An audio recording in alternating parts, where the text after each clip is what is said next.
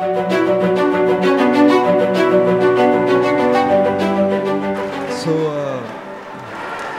made the film on the life of Major Sandeep Unnikrishnan, who is one of the saviors of Mumbai in the 26/11 attacks. He was awarded the Ashok Chakra, and it's a story on his life.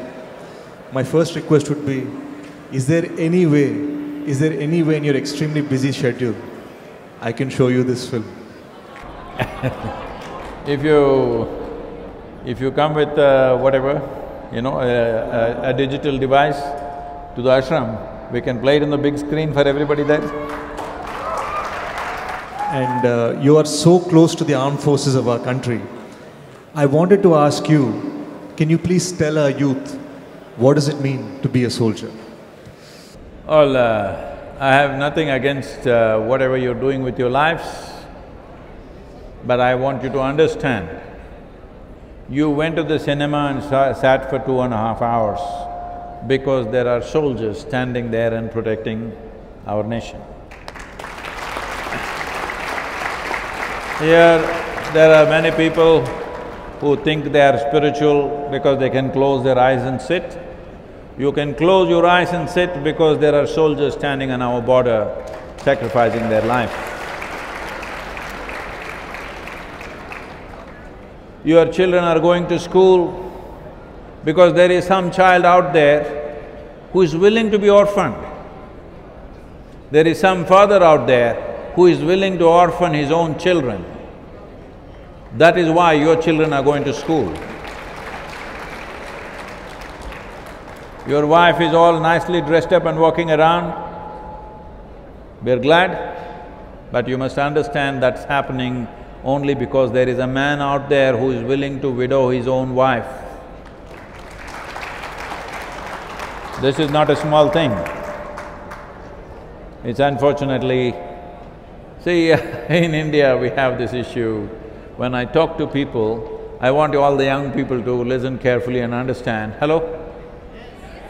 I want you to understand this, that anything that we are doing in our life today is possible only because somebody is defending this land all the time with their lives. And I also want you to understand that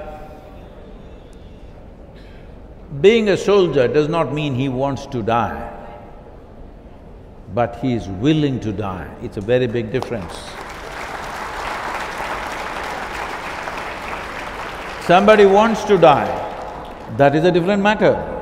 That's a matter of frustration, disappointment, something else. Somebody wants to live, but he is willing to die for something that matters to everybody, that is a different affair altogether. So, when I'm talking to people, I'm hearing this. People think, especially in South India, all of you young people, especially in southern India, we have this problem. We think war happens on the border. War happens on the border because our brave soldiers have never let anybody come here. Otherwise, war would happen here in your town. In the past it's happened, isn't it? When the invaders came, they came deep inside and ravaged the place. Today, in the last 75 years, whatever wars happened only happened on the border because they are defending this country with their life. No matter what, they're not letting anybody come into the nation.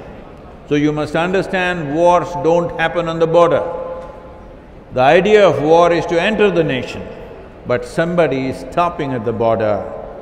We must owe everything that we do in our lives, whether it's business, spirituality, cinema, studies, whatever you're doing, it's only because those men are standing there and willing to die for this nation.